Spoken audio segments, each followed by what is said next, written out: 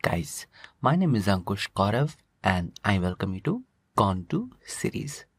So far in the REST series of tutorials, I talked about how to develop get, put and post kind of REST APIs.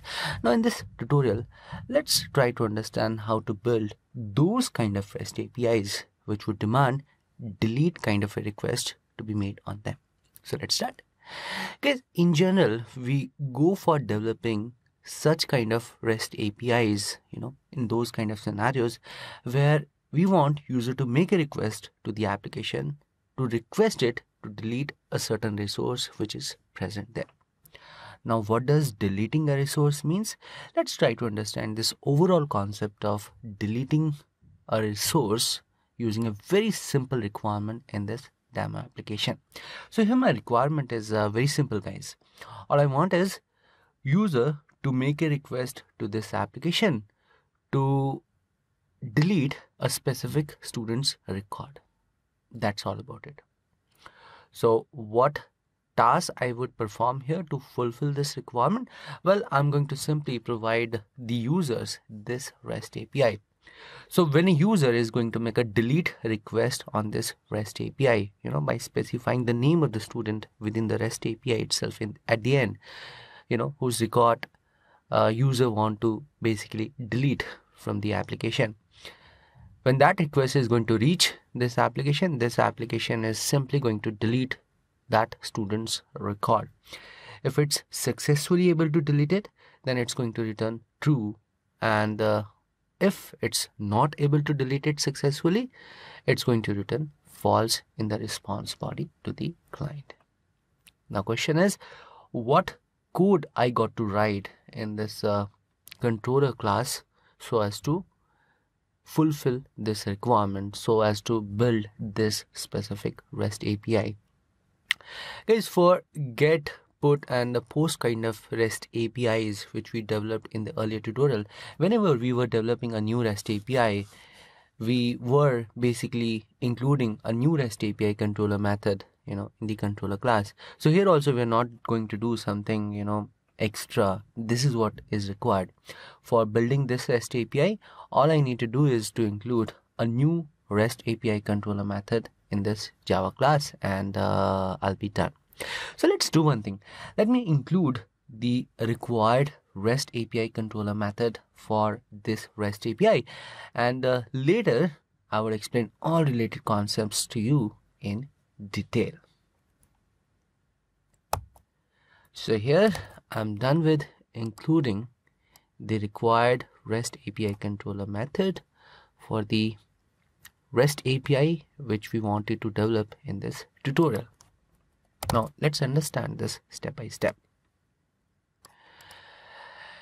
Guys, now when a user is going to make a delete request on this REST API, and when that request is going to reach this application, this REST API controller method is going to be called. Why? Because of this pattern and this argument request method dot delete. So once this controller method is called, this path variable annotation is simply going to extract the name of the student from the REST API which client has used to make the request, and is going to assign the same to this student name. And after that, this method is just trying to delete this student's record from the database. So if it's successfully able to delete it, then it's going to return true. Otherwise, it's going to return false to the client. Now here, I haven't written the exact logic, all those if-else kind of clauses, just to keep this tutorial a bit simpler. But in your actual project, you are supposed to be writing, the logic based on your project's requirement. Alright. So after including this REST API controller method, now if I go to the Postman and let's say I want to delete the student's record, whose name is D-Rock. So in that case, what I would do, I would specify the name of the student at the end of this REST API. That's what is this URL pattern. And then I would make a delete request on this. So I would choose delete. Now I'm not supposed to be sending any information along with it. And when I'm not sending any information, I'm not required to even, send any headers along with the request. So I would delete this off. Now, if you want the response of this, in the XML format, then you may specify this header except, because when you specify except value as application/XML, in that case, whatever response this application is going to generate, that has to be XML. So if it can generate in XML, it's only then this is going to send the response, is going to process the request. Otherwise, it's simply going to, tell to the client that it cannot process the request because its response cannot be generated by it in XML format, because this application can generate in XML format. So if we specify here accepts value as application/XML, so it's going to work properly.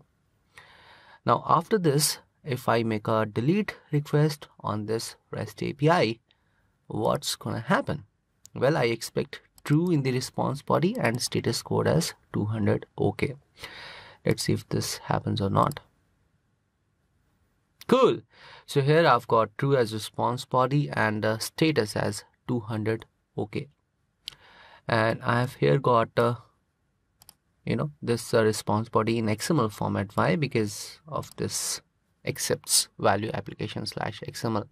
Now if I delete this and then I make a request, then it's up to the application to decide in what format it has to send the response. Now this application supports XML as well as JSON formats, so it will decide on its own in what format it has to prepare and send the response. Now it's not a compulsion for this application to prepare the response in XML and send the same to the client.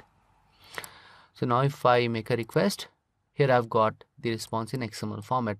Now here I've got XML not because it was mandatory for this application to send the response in XML. It's just that out of JSON and XML, it chose XML by default. That's all about it. But if we would have written here accepts value as application/XML, in that case application would have to send the response in XML only. And if it's not capable of sending in XML, then it wouldn't have processed the request itself. It would have raised some kind of exception or error. All right. Now, one more important concept you have to understand here. Here we gave user kind of a flexibility to request, for deleting a specific student's record. So this REST API is going to help user to achieve the same. Now, what if we want to give user, a kind of flexibility to make a request to delete all student records from this application? So how we would do that? Well, that's also very easy, guys. All we need to do is to create a new REST API controller method, and here we will write delete all students. Let's change the comments, deleting all student records. And here now we don't want user to specify a specific student's name at the end of the REST API. We want it to make a request to delete all students records. So this REST API is going to help with such a requirement. Now we don't need this path variable because user is not specifying any student's name within the REST API. So this I'm going to delete off from here. And here let's change the comment, delete all student records from the database. Now same thing. If it's successfully able to delete all records, it's going to return true and status code as a 200 OK, otherwise false with an appropriate status code. Now here again I haven't written the complete logic, all those if-else kind of clauses. In your actual project, you are supposed to be writing, all that real logic based on your specific project's requirement. So now if I make a request, by making use of this pattern and delete request, yeah, it's already delete. what I expect it to return me true with status code as 200. Okay, let's see if that happens or not. Cool, so here I've got that. Body as true, status code as 200. Okay, it means application successfully deleted all student records from its database. So in this application, I tried explaining you how to design and develop those kind of REST APIs which would demand delete kind of a request to be made on them. So we tried understanding how to delete a specific student's record. We built the REST API for the same, and then we built another REST API to give user kind of flexibility to be able to request for deleting all student records from the database. In the next tutorial, I would talk about how to use Spring client to access these REST APIs what we have developed so far. So far, we have been using Postman tool to test these REST APIs, to access these REST APIs. From the next tutorial onwards, we would learn how to use Spring framework itself to write Java code to test, and access these REST APIs.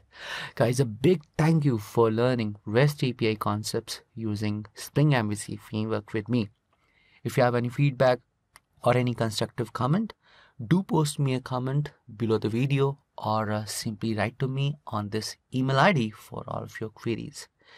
Please like this video, share this video if this video has proved useful to you, and don't forget to subscribe to my YouTube channel gontuseries to get regular updates on what all tutorials we upload to our channel. And I'm gonna catch you in the next part of this tutorial.